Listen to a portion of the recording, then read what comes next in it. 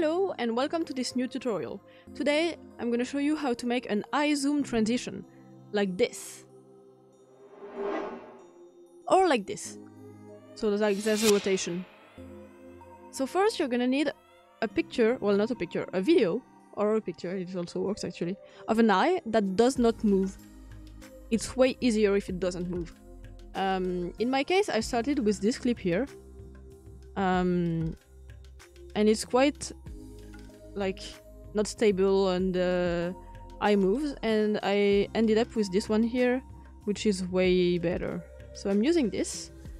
I'm just gonna drag it onto my timeline, put it on my third track, and add a rotoscoping effect. I'm sure you're surprised. It's not like I always use it.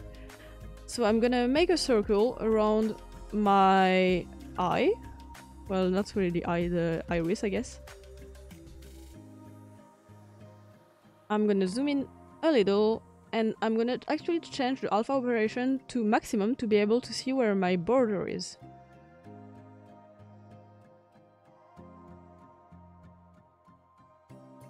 Okay, that looks good. I'm gonna change it back to subtract. Well, not back, I'm gonna change it to subtract, and add a little bit of feathering. Okay. This keyframe, actually, I can move it to around 1 second before the end. So like maybe around here. So I'm gonna move it to around here. And I'm gonna add a keyframe, the frame before. And I'm gonna move my rotoscoping mask out of frame. And for the first frame, I'm gonna do the same thing. I'm gonna move it out of frame. So right now it will just like appear on one frame. Then I'm gonna add a transform effect. This transform effect will allow us to zoom into the eye. So I can just collapse this effect and work just with the transform. One thing though, I want to be at the right frame, so you need to check that you're at this frame that you made, the last one. So you can add a keyframe that's gonna not move, and then at the last frame zoom in a lot. Like you need to barely see your eye around it. Even more. I guess that's okay. Like this. And make sure that your eye is centered and everything is okay.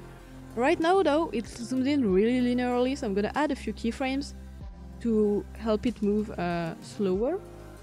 So like I'm gonna add a keyframe here and move it a bit to the right. So like it will be slower. What? I need to change everything to linear so it doesn't move weirdly. Same for the last one. So it zooms in and then it zooms in even faster. And I want it to be even faster for the last one, so I'm gonna add another keyframe, linear keyframe, and move it to the right even more. So it zooms in faster, and it zooms in even faster, and I want another step where it's even faster. I'm gonna add a keyframe here, a linear one. I should change it here. Okay, and even like here. So center is okay. Okay. And then it's very fast at the end. Perfect. Then you can just copy and paste it to the bottom, remove the rotoscoping, and you have your zoom into your eye. Yeah, it looks like it didn't do anything, the rotoscoping, but like it's just if I hide this one, yeah. I'm gonna need that because when I will make my landscape appear, I want it to be like appear gradually. So I'm gonna add a dissolve, kind of, in a way. It's not really dissolve because I want it to have keyframes. So I'm gonna use a composite transition here. Composite. And at the last frame, it will be fully opaque, and at the first frame it will not be.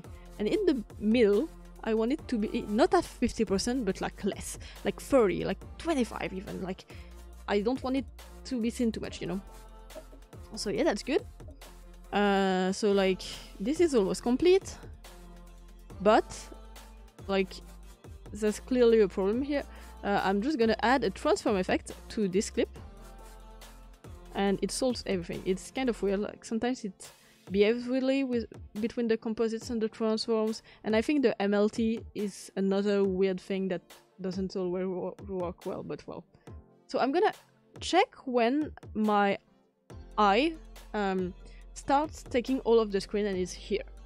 If I am not zoomed in fully at this frame, I will have black bars. So I'm gonna add a keyframe on the transform here so that it's like it's the 100% one.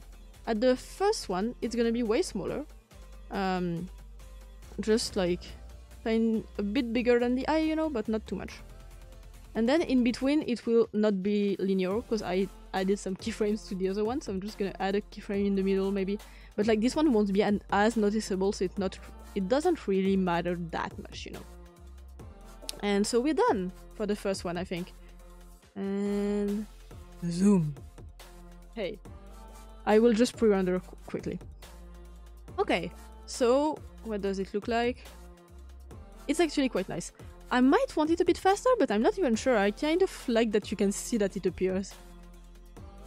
I like it like this. So, as I showed you in the beginning, I have a second one that I want to show you. It's the same thing, but with a rotation. So the only thing you're gonna add is a rotate effect. So you can just take rotate keyframeable and drag it onto your top track and move it up once to be above the transform effect. And you're gonna go to your first keyframe here, add a keyframe so that this one doesn't move, and at the end of your zoom you want to be rotated. Maybe not a full rotation, you can decide how much you want, so I'm just gonna stop here, but you can see that it's not fully in the center anymore, so I'm just gonna move it with the offset. It's kind of weird how it works, because it depends on the X and Y that's like at the beginning, like the original ones. So you kind of get used to it. It's easier if you just scroll with your mouse. Okay, so this is really centered. I'm just gonna check that it looks roughly in the center the whole time. It's not too bad. So I'm just gonna keep it like this, and I'm gonna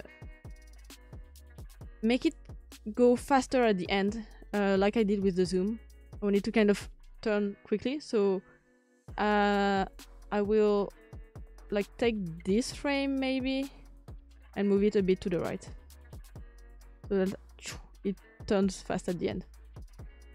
And I'm gonna add something similar to the landscape. But first I need to drag this rotate effect and drag it to my bottom clip and put it in the right place, so they move together, you know, again. One thing you can see is that there's clearly a black problem, so I'm just gonna remove the first rotate, the one at the bottom, and I'm gonna work on the first one. Here you can see that if I hide the bottom one, it will be easier. There's black bars at the top and the bottom, and that's because we zoom in too fast for the rotation, so I'm just gonna add a point here and rotate less.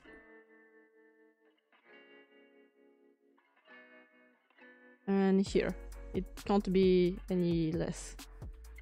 And then we have another problem right here, where it needs to be less rotated as well.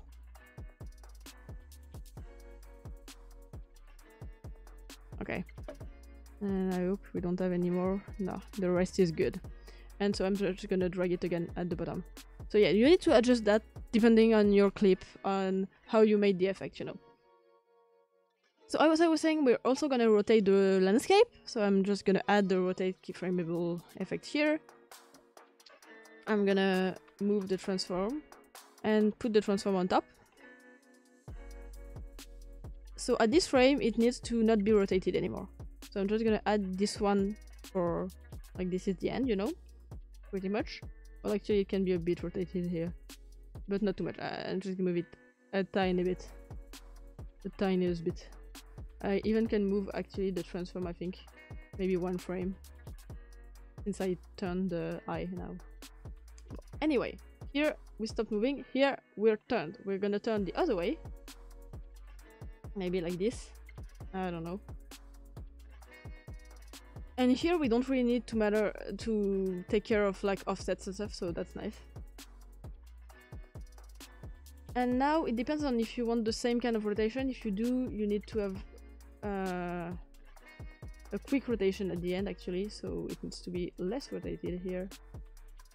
And let's see what that looks like.